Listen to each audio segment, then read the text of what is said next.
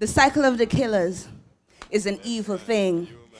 Each one in a game with an intention to win while committing forbidden sins that don't really mean a thing. In times like these with rage urging to be set free.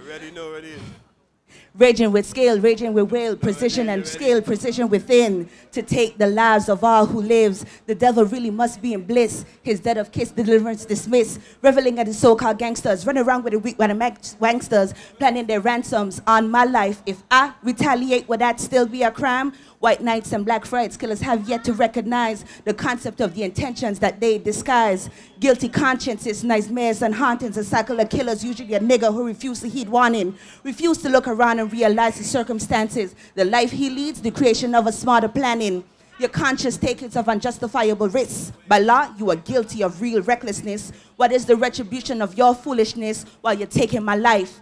Just for the thrill, while you're playing with my mind, intrinsic precision fulfilled. While you're playing with my mind, just for the thrill, while you're taking my life with intrinsic precision fulfilled.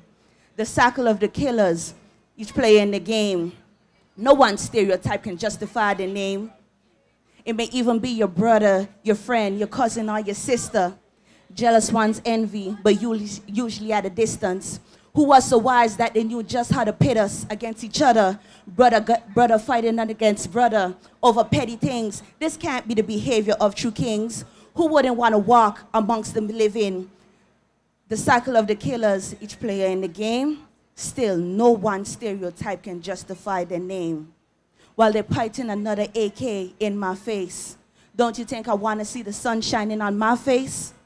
The cycle of the killers. Let's end the cycle and become winners. Thank you.